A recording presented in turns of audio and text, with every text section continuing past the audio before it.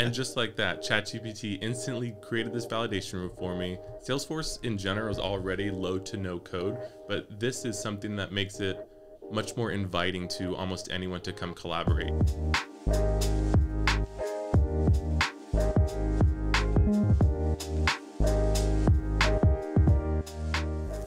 Welcome to the Lean Scale podcast, where we talk about everything RevOps. Thank you for listening.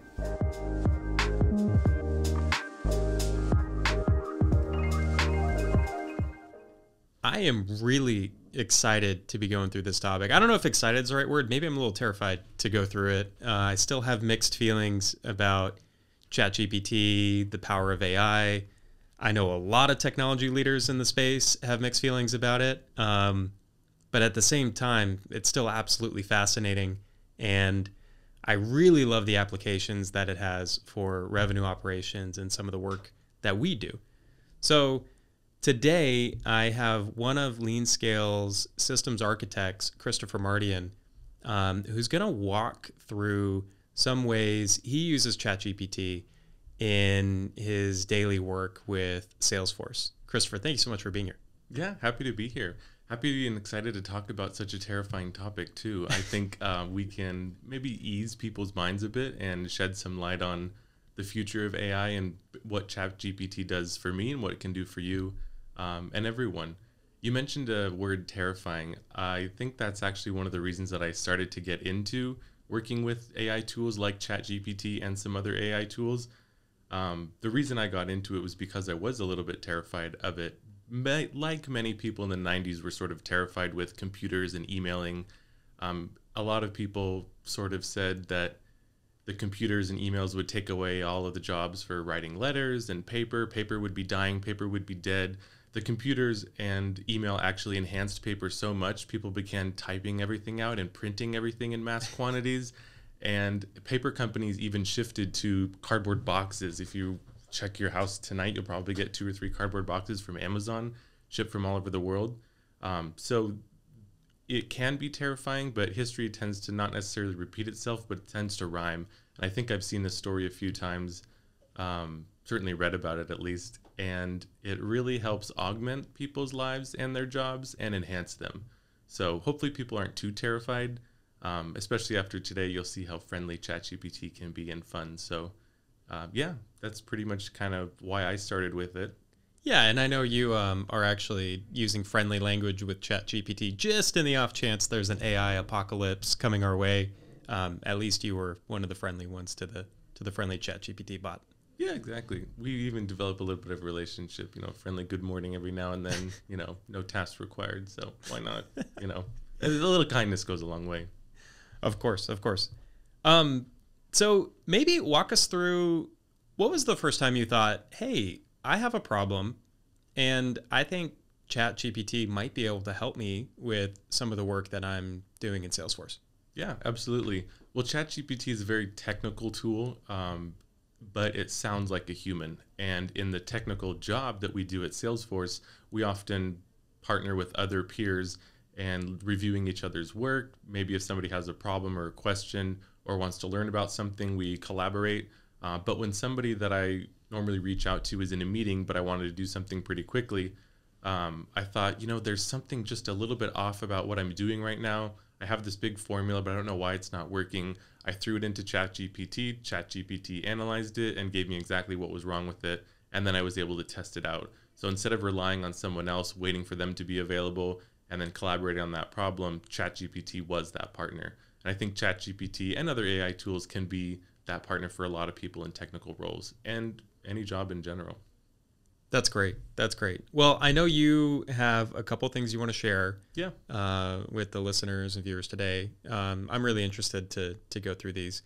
And I think it's going to prompt a lot of discussions. I hope people watching this also, if you have your own ideas of how you've used ChatGPT in this type of work, it'd be interesting to add that as well. But Christopher, what's one of the problems ChatGPT has helped you solve?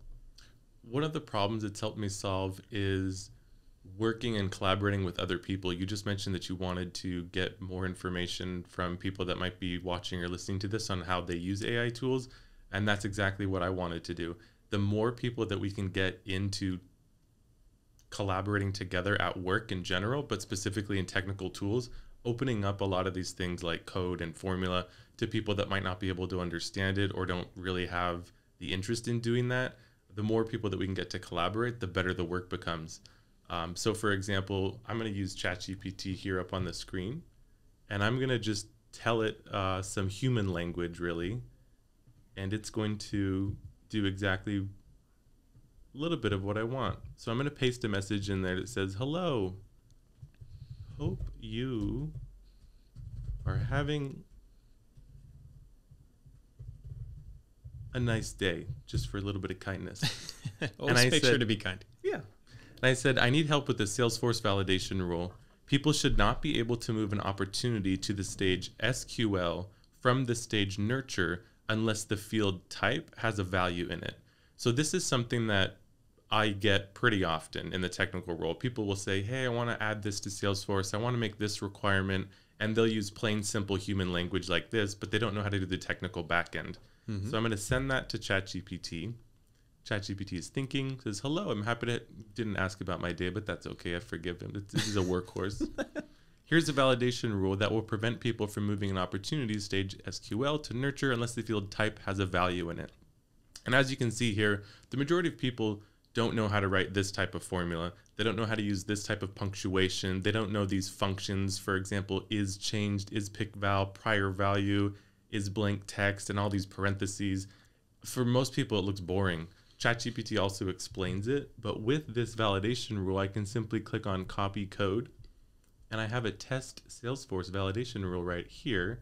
I'm going to throw it in here, and as I'm looking at this as a human, it, of course, typed this out faster than I would manually type this entire formula out. I do see that something might be a little off, and it says no errors found. What I was thinking is that is blank text type. Type is actually a pick list value, so is blank won't work.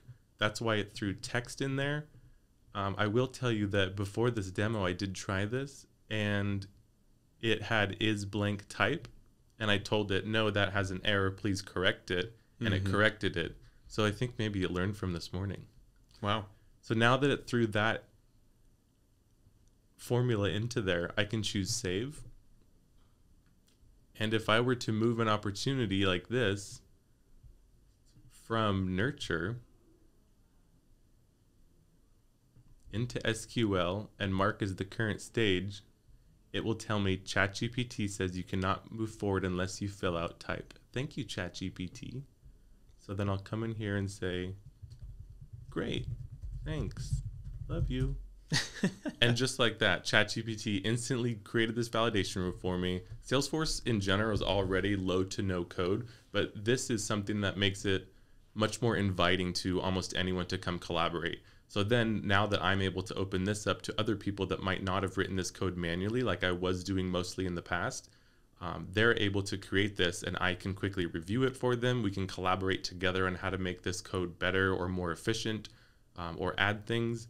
And just like that, it created the validation rule for me. Instead of me doing it manually, in reality, I would save a lot of time doing that and able to collaborate with others that might not normally do this on their own.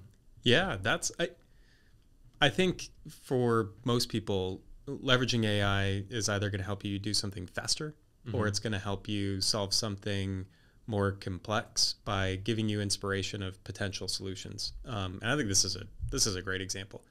Clearly, it's pretty quick to just ask a question, copy paste it in, put the human element of making sure it fits the business context of your problem, and then off you go. This is an excellent example. What's another way you've used ChatGPT? I've used ChatGPT in a number of ways. I have another example right here that I wanted to show you.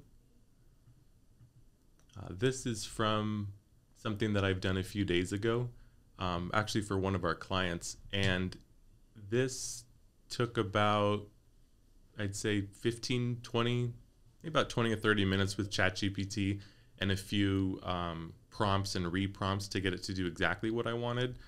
Just like you would collaborating with the team, you might have 1, 2, or 3 meetings, you might peer review back and forth, etc. And after I had that, it created this formula for me. It's about, 15, 20 lines. And it was something that I didn't know how to do on my own after I ran into a problem, and ChatGPT helped me learn about it. And then also right now it's translating it. So I then recently just copy and pasted the big formula in here, and I said, what does this Salesforce formula do? And I threw it in here, and it explained to me that it says if the term end date is blank, it calculates the day by adding 1 year to the close date field, et cetera, et cetera. Now, the problem I was running into, and some people might want to double check their calendars, their forecasting, maybe some of their own formulas, is that next year is actually a leap year. So if you're if you're counting days, weeks, months, and February is going to have one less day in it, that could throw a little bit of a wrench into some of your plans. So what I needed to do was calculate a specific date, but I was running into a lot of trouble with the leap year. And ChatGPT has this for me here, and it created if is blank, populate the record term end date using based on the close date. It'll take whatever the month is, and for example, you see 1,31 and 3,31. That's January and March, both have 31 days. 4 being April has 30. And then number 2, it says 2, if mod year record close date, 4. This is all a bunch of technical jargon that most people don't even care about, but ChatGPT was able to throw it in, and it can explain exactly what it does, so that if the year is divisible by 4, it will know if it's a leap year or not, and then it will calculate the date perfectly instead of being off by 1 day. So by asking it, what does this formula do?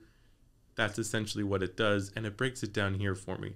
For February, return 28 or 29, depending on whether the year of the close date field is divisible by 4.